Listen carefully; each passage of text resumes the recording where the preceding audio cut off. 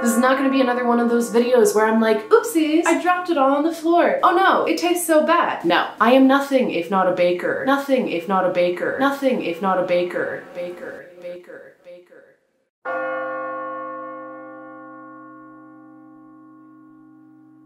When I set out to make this video, my intentions were clear. Make a fun baking and Q&A combo. It'll be simple, I thought to myself. How hard can it be? You bake a little, you talk a little, you drop a few baking sheets here and there to get that quirky, relatable factor. People joke about baking and Q&A videos being easy content all the time, and this will be no exception, I thought.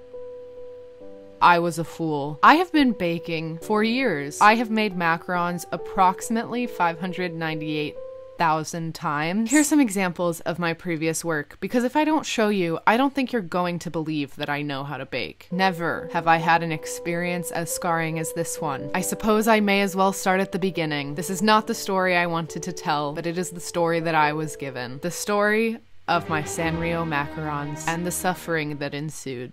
Part 1. Bumbling Beginnings. The eve of Wednesday, July 22nd approached. I knew it was time to film a new video. I brought my camera downstairs, but my parents wanted to watch a movie, so they asked if I could film the next day. No problemo, Mom and Dad. I'll just do it tomorrow. I'm sure it'll be fine then. The next morning, I bring the camera back down, I set things up, I loiter for a while, I gather my ingredients, including 6 egg whites. 6 egg whites. This is important information for later. It's a lot of egg whites. Then this starts happening.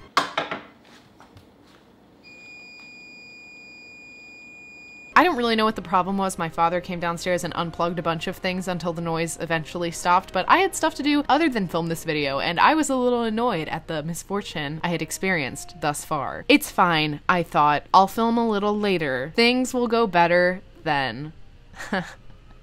Part 2. A misleading moment. A very brief moment when things were just going as they should. Hello everyone. We're baking again today because I wanted to. You've seen the title. I don't know why I explain to you guys what we're doing every time I make a video. That's what titles are for. Anyway, we're making macarons. I think I've said it in the past already, but I had a pretty intense baking phase. Honestly, anytime I start any video, you can just assume that I'll start it with I had a phase. Yeah, I can't stick to one interest to save my life. So here's the plan for today. You see, yeah, that's the plan. Lots of people think making macarons is really hard, and I guess it can be if you don't know how to follow instructions. But I haven't done it in a really long time, so these might turn out disastrous. So I'm doubling this recipe because why not? So I will have to do some thinking, but you know, as a wise man once said to me, 2 + 2 is 4, -1, that's 3. Quick maths. So I think I've got it. I think it'll be fine. No! This is the moment that it all went wrong. Part 3. Technical tragedy. At this point, my camera died, and I tried using my blender as a food processor for the almond flour because the recipe comments told me I could. They lied. They really lied. They lied a lot. That was such a lie. That was such a huge lie. The almond flour clumped together. I don't have many regrets in life, but trying to put almond flour in the blender is one of them. I've never used this recipe before, but I didn't think it would lead me astray, as it has thus far. I'm really annoyed. I'm gonna have clumpy macarons. Is that what we wanted? Is that what we signed up for? Absolutely not. Then I finally got started, and the first step of the recipe is to beat your egg whites until stiff peaks form. So I was beating the egg whites for 100 years. So let's at least get one thing right during this video and answer some questions. A few moments later. I just recorded over 30 minutes and it wasn't capturing audio. Why is this video cursed? Let's hope that this time it records the audio, or else I'm literally gonna lose it because this video has taken up so much of my time. So I asked you guys on various platforms if you had questions for me. No. Okay. Do you have any tips and tricks or personal struggles while staying motivated when starting new projects and hobbies? Well, Jake, if you just take a look at my upload history, you will see that I am really bad at this. I think the best motivation is when you think yourself into a panic that if you don't get good at something right now, you will be a failure for the rest of your life, and so you have to aggressively work at it all the time because this anxiety is just like at the back of your head constantly. Just kidding, don't do that, it's a really bad idea. Do you have good music taste? No. Yes. No. What's your advice for people starting at new towns and schools, and how was your experience with it? I moved twice within 2 years, and one of those was across the country from Louisiana to Massachusetts. Well, let me show you the first 2 videos that I made after moving the first time. Yeah, it didn't go well. The second time went well, but I just got lucky. I'm not the person to be asking about this. Don't ask me. If the universe is going to end, in the grand scheme of things, nothing matters. So does that mean that the limited time is what makes it matter? Or does nothing actually matter and we just have to kind of deal with it however we can? Plans for the fall? Don't know, me neither. Everything's crazy. Yeah, I have no idea. Well, it's been a little while now, so let's go see how my egg whites are doing. You know, my 6 egg whites. My 6 egg whites that I specifically separated the night before so that they could age overnight like the recipe told me to. My 6 egg whites that I took special care to make sure they were room temperature, just like I was supposed to. My 6 egg whites. Oh, bad.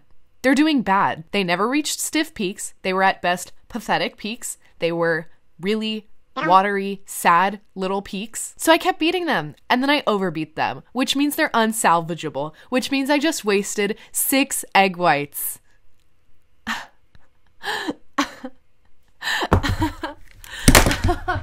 Part 4. When at first you don't succeed, rage quit for an hour and then try again out of spite. I was determined not to mess it up this time, so I really carefully beat the egg whites, and they actually cooperated this time, and then I finally got all the ingredients actually mixed together, which is not supposed to be as hard as it was. But it's fine. It's fine. We got there eventually. Then it was time to actually make them sanrio shaped. I divided it up, added food coloring, and then started piping, which took me forever. So which is better, cottagecore or dark academia? Cottagecore and dark academia are 2 sides of the same coin. They're just seasonal. Do you collect anything, and if so, what? I guess I collect fountain pens even though I only have 2, but it's okay. You're all I need. What inspired you to be a YouTuber? I've been on this website for so long. I have older cousins that introduced me to YouTube, and little me was like, this is the best thing I've ever seen. So I've always wanted to be a YouTuber, even since the early days before anything was monetized. Do you do bullet journaling or regular journaling? Yes, I do just regular journaling. I actually finished a journal like last week, so I started this new one. I'm aware I am 5 years old inside my head, but you can't tell me you don't look at these stickers and get some serotonin.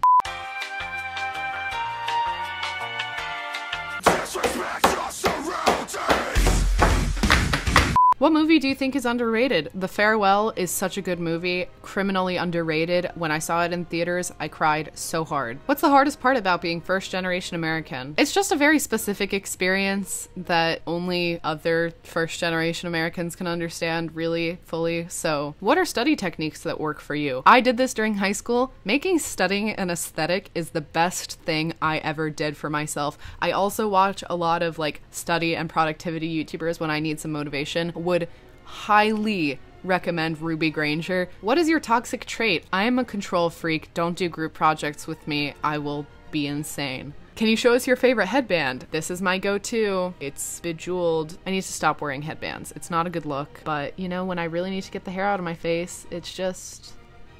This is where things started going really wrong again. My piping was not fun and becoming a mess, but it's okay. We're just gonna keep going because I needed to finish these macarons or I would die. Which part is the most fun while making videos? Is it the voiceovers? What makes you want to continue creating videos and what keeps you motivated? You guys keep me motivated. Seeing that people actually like watching my videos is so cool. Yeah, the voiceovers are fun because I just get to do whatever. Same with the editing. Best advice you've ever received? Stop worrying about what people think about you because they're too busy worrying about themselves to worry about you. At this point, I was just really desperate to be finished with this project, so I finished them up as quickly as I could, let them sit for 45 minutes, and then pop them in the oven. And then in the end, they looked...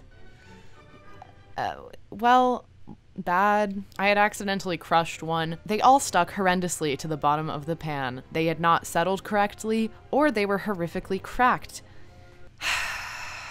It was such a disaster that I think I should maybe just never bake again. I thought it would be fine because I could just fill them with buttercream and they would be tasty, but then the butter tasted all freezer burny. So in the end, I mostly just gave them to my parents, which I'm sure is a situation they're fine with. So here they are. Here are my stupid macarons and their stupid faces. They took me a whole day to make, only to have the audacity to turn out so ugly. And I had them done at the low, low price of my entire sanity. If you want to send help, all you have to do is follow me on Instagram or Twitter or support me on Patreon. Bye.